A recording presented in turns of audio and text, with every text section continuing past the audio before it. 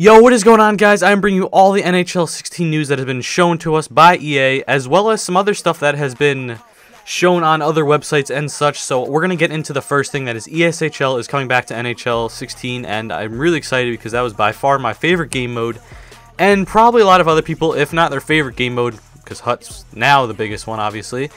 It was their second favorite one, right behind HUT. ESHL was so much fun, and the only game mode they could play with a bunch of friends, really, and I think one of the greatest sports game modes out of all the sports. Like, HUT obviously is good, but I'd say FUT, well, I don't know about this year because of all the stuff that's happened, but FUT was probably a bit better or a year advanced than HUT. But ESHL, there's no other real games that are like that or was as good as that, and I'm really happy they brought it back.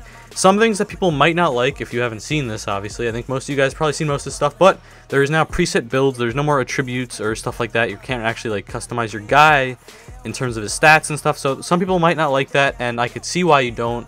At first I was like, I don't really know if I like that, but in the long run, the stats were just, they made the game really imbalanced. You could buy the game and then spend like $60 on those boosts and stuff, and then your guy has a huge advantage over someone else, or you get to Legend 3 and you have a huge advantage over someone else. It's just, I think that it makes the game so much more balanced and more competitive, and overall I like that a lot. I think that's really cool. Change it up every now and then and see what works for your team and how you play, because teamwork's gonna be really huge this year. You're not gonna just have like 3 snipers going in. You probably won't be able to do that good.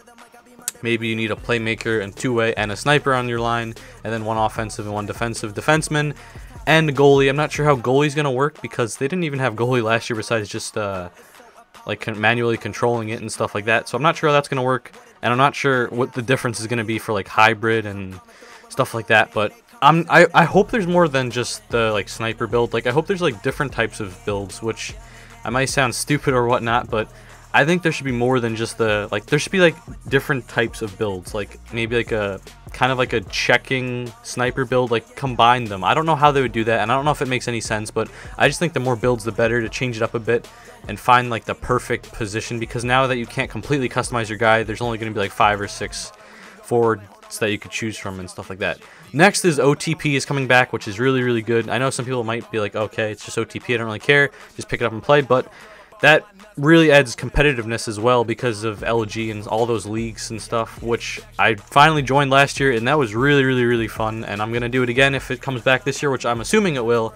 So I'm really excited for that, and just ESHL being back is honestly, that's all they needed, really. And I'm really happy about that because that was by far my most played game mode, and I really like playing that with all the clubs I was on and stuff like that. Won a lot of stuff. I actually felt like it was by far the best game mode, the most fun game mode. HUT is fun and stuff like that, and making your team, but sometimes HUT got frustrating and stuff like that, and you can only play like by yourself basically, or like 1v1. And ESHL you can play with friends and stuff like that, and that's I find that the most fun. Next is online couch co-op, which, to be honest, doesn't really like, I don't really have friends come over and like, yo, you want to play NHL? If friends are coming over, we're usually not playing Xbox. So that's just basically, you could play with other people with you, and then you could just do like OTP, I believe, stuff like that. So that's semi-cool, but to me, it's not that big. Next is Be a GM Player Morale, which I like this a lot. I'm not really sure how it's going to work, but it's going to add like how players' trade values work. It's going to not just work on, you have Ovechkin, Crosby, and Malkin, your team is going to win. It's going to work on teammate relationships. It's going to work on how the players work well together, how they mix along with each other, and just like chemistry is going to mean a lot more. And you could also call team meetings and adjust your roster directly. That affects your team on the ice performance, which don't really know too much about. I wish they could have explained that more, but basically I think GM mode's going to get a pretty big revamp. Not revamp, but that feature is really cool. Next is Be a Pro. Basically, there's just bringing back what they had from Live the Life, which is you could sim shifts, and you could start from the CHL and make your way to the NHL, so that's alright, don't really care about that too much. HUT is going to add single-player seasons, which is like FIFA, which is really good, and they're also bringing back Play a Friend, which is really big.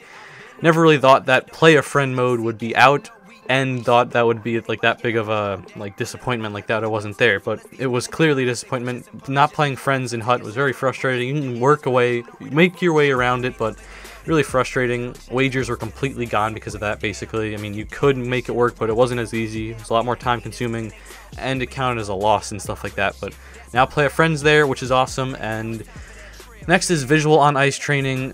I don't really know if they're really adding anything new for this. I don't really, because I'm pretty sure they say that like every year, like there's new stuff here, but it's just like a training tool, like a practice mode, I guess. There's visual aids that you could do shooting targets, passing lanes, open teammates, stuff like that. Not really sure exactly how that's going to work either, but that seems pretty cool. Next, for me anyway, was really huge is excuse my French, precision skating. And I asked a few people if they liked the skating in NHL 15. Most of them said they didn't mind it. They thought it was good. To me, I did not really like the skating at all. It just felt, I don't know if sloppy was the word, but it didn't feel smooth. Sometimes it did, but like when you turned, your guy just, I didn't like it really. I don't know if it's just me. I hope it's not just me, but if it is, then there's something wrong with me, and I'm sorry. But I did not like the skating, and they're just going to change the skating a bit and make it better and more smooth, so I'm really happy for that. And I mean, if they're going to add that feature, I don't think I'm the only one who had a problem with that. Next is seamless puck pickups, and that happened so much for me where perfect pass, the guy just wouldn't pick up the puck, it would bounce over him, stuff like that was annoying, and I'm happy they fixed it. Not really a feature they should be talking about. That could just be something they slide in to make it better, but that's a feature they talked about, so I guess there you go. There's now distinct team arena atmospheres, so there's now going to be props specific to that arena. There's going to be mascots. I'm not sure if there's a mascot for every team or there's going to be added one, but anyway, that's pretty cool. Nothing too huge, but definitely add to the game a bit.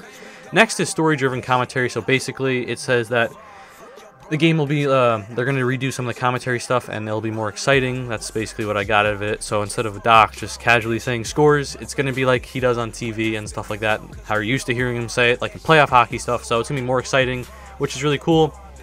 Next is Superstar Authenticity, which is now enhanced facial features and new equipment, and I think that's really cool. They added so much customization.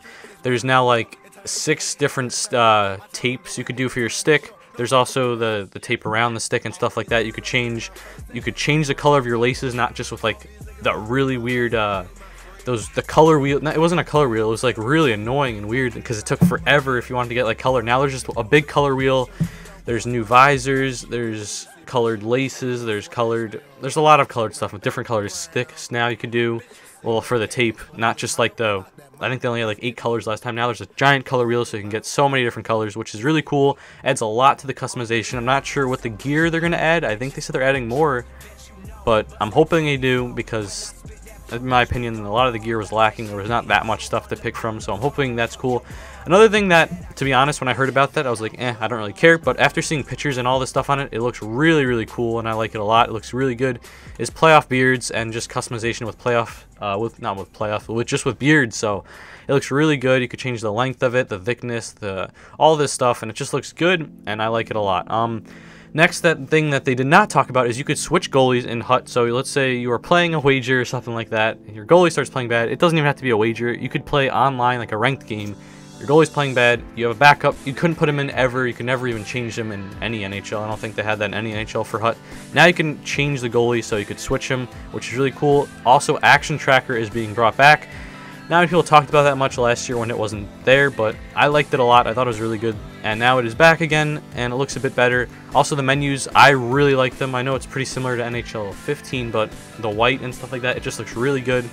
That's basically all the stuff that was shown, and to be honest, my first thoughts were, I really like ESHL being back. That is so cool. The preset builds are going to make the game really competitive, and you're going to have to play a lot to get good and just get chemistry and stuff like that. And I like how they take away the pay to win basically with the boosts and stuff. Play a friend back for HUT. That's good. And be a GM is huge because I love GM, and that's going to add a lot to it. And then next for me is precision skating, which is going to add so much, and I'm really happy for that. And another one that's kind of many people might not really care about, but the commentary, I was so excited when I heard Doc was going to be in it last year. I think it was last year that they added that, but a lot of people were let down because he just seemed emotionless for a lot of it. And now that story-driven commentary is being added, if it turns out how it should be, it should make the game a lot more exciting and stuff like that. And lastly is going to be all the customization they're bringing in. Seems like it's going to be really good, really exciting year in my opinion. ESHL being back is huge. That literally makes the game double in how much I'll play it, probably at least double, because I did not play this year a lot, and I'm really excited for this year. Really hoping NHL 16 is going to be huge, and I hope you guys are excited for it. Any more news that comes out, I'll try bringing it to you guys, and if not, you guys have other websites, other YouTubers, other stuff like that. But if you enjoyed this video, please leave a like, and I honestly want to know your comments and opinions and suggestions and all this stuff about NHL 16. Are you excited for it? Where do you think is going to be this or that? What else do you think they're going to add? And just overall your final thoughts on it. And it should be coming out soon. It'll be out in September. NHL 16 will be out on Xbox One and PlayStation 4, not the 360 or the PS3, so I'm sorry about that. But NHL Legacy, which I'm not sure about what that is, will be on the 360 and the PlayStation 3, so I'll be bringing you guys more information on that. But anyway, if you enjoyed this video, please leave a like. It means a lot. And if you haven't already, subscribe, and I'll see you guys next time.